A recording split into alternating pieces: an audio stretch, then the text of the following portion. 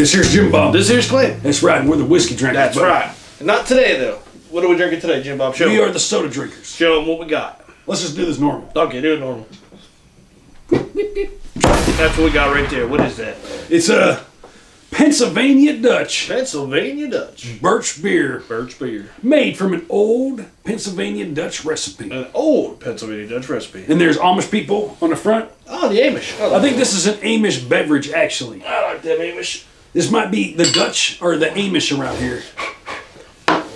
And I think these are actually candle holders, so we use them as shot glasses. The Pennsylvania Dutch is the name what they call Amish people. Yeah.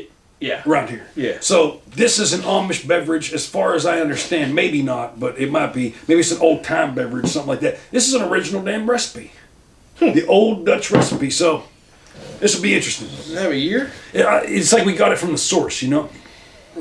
This is from the horse's ass, if you will. It is. All right, we're going to use this right here. This is that RWM bottle top thingy opener. Love it. Get it. That simple.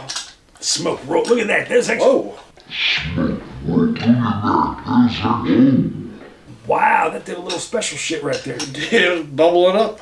All like right. a volcano. Pour in here. Oh, good. It's got a... Well, it's definitely fizzy.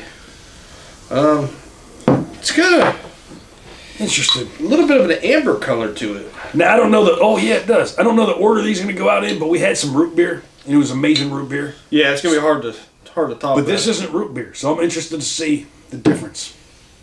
It smells good. Yeah, ladies and gentlemen, this has a like red kind of Little tint to it, yeah. and that carbonation's popping. Yeah. It's got some good carbonation. Now, I haven't had Woo, it's tickling my birch nose. beer in a long time. Me neither. I don't even remember what it tastes like. I remember not liking it, but maybe I don't know. I was a young kid, young and dumb and full of... All right, I'm not going to shoot this whole thing because, like I said, I'm pretty sure this is a candle holder. We use them as shot glasses.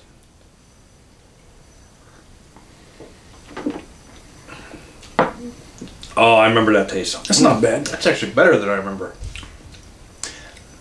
Yeah, it's got like an extra thing to it at the back end of it. That's kind of weird.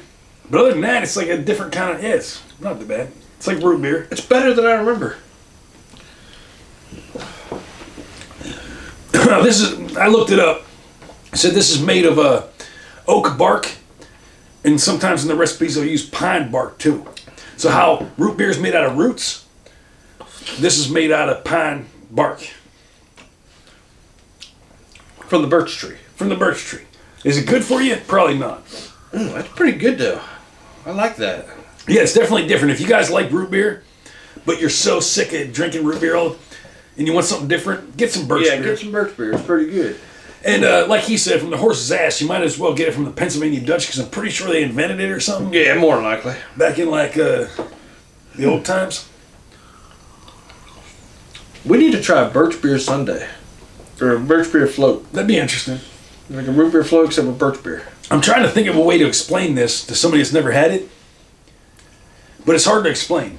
It's like root beer, but then It's again, like a it's light not. root beer. Yeah, like It's a a light root beer light. It's a good way to put it. I guess. I mean, it's definitely its own thing. So think about it like a root beer light. Yeah, if you had this in a bar, you wouldn't go, wow, that's not made of root. That's made of pine. Bark. Birch. Birch.